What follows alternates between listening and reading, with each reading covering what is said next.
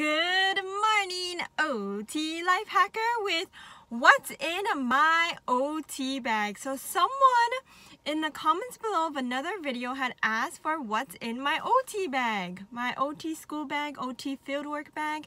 We are doing my OT fieldwork bag for pediatrics, outpatient, and school setting. So in my fieldwork, it is both school and outpatient setting. So I'm going to show you what I have. So also, if you want to know more about anything related to OT, feel free to ask me, ask the OT Life Hacker community. Write it in the comments below of any of the videos, or you can direct message me on Instagram. My Instagram is OT Life Hacker, OT space or underscore Life Hacker. And you can find me on there. So I will get into it.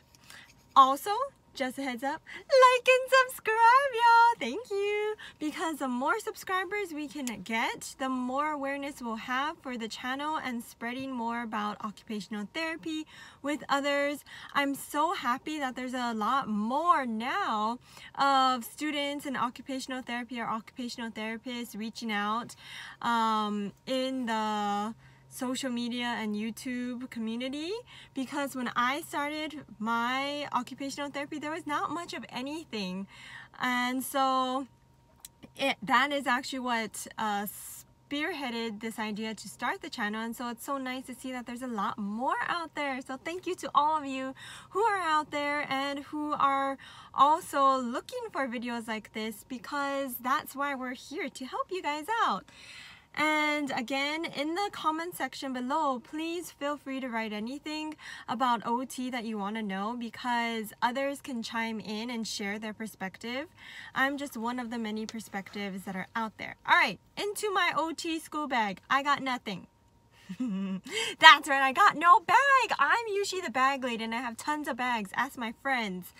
But now I have nothing, and it's also because of the pandemic. I don't want to be bringing stuff into the work setting, so I bring only my essentials: my key, phone, wallet. One of my friends named Kayla taught me this. Thank you, Kayla. And I bring my name tag that you see here, so the kids can recognize me. They can say my name. So you know, you're testing the kids' reading and comprehension and memory. And if they need a memory aid, they got this. Yep. And then today's activity is also what I bring: my school lunch, my water bottle, my glasses, my mask, my face shield, and this is what I bring. Well, what I brought today for my treatment plan. It is week three, but I'm able to start doing my own treatment plans. I'm leading them already. It's so cool. So if you show interest and initiative right from the get-go, your supervisor may just as well let you get a head start. Okay, so I drew out pictures to give a heads up to the kids what they're gonna do. Some kids, such as with ADHD and other conditions, they likely want to have a very controlled environment, be able to predict what you're going to do. So it will help to have visual aids of what you're going to do. And with the kids, I want to have them do fine motor activities and be able to kind of do like object recognition too, just to see if they can recognize shapes, such as, can you do a circle? Draw a circle. Can you do half circle? Do that. And then some curvy lines, so for extra challenge. And you grade it up or down. So kids that cannot do this full motion of this squiggly line, just have them do a circle. If they can't do this, just have them draw a circle, have them draw another circle on top, have them draw a half circle through it. There's so many different ways that you can grade it up and down. And by grading, I mean you're making the activity harder or easier by adjusting one thing within the skill you're testing. So if I'm testing fine motor, if they can't do the small lines, give them a bigger marker or give them a bigger space to work with so they can use more gross motor motions, meaning the full body. So there's a lot of things you can do. It's pretty incredible, and I'll talk more about this later.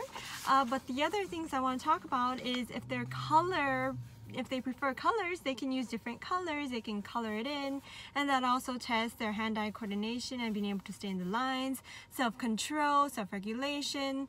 Because if they go out of the lines, how do they cope with that? Are they able to keep within the lines? Attention to the activity. So are they able to stay within the lines? Shows that they can stay attentive to the test. They can recall what the rules are. They're following directions. There's a lot of things that you're testing. Okay, I'll talk to you guys later. See you later.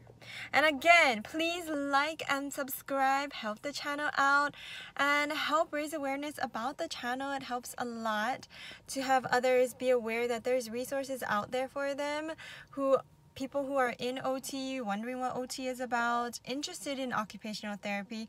There's so much that we do and so much to spread awareness about. Thank you guys so much. Again, my OT Life Hacker channel. I have an Instagram that you can direct message me on if you have questions or want new videos about certain things, and you can also write in the comments below, and the whole community can chat about it. Okay.